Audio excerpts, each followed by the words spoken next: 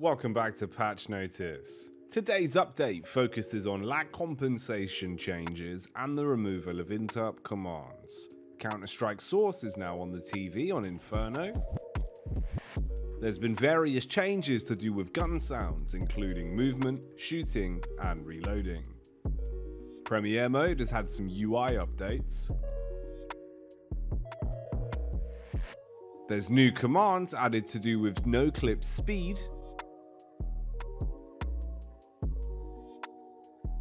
The AWP Tracers are now accurate to where the bullet's going. This is how the new radar looks after today's update. Water has received some improvements.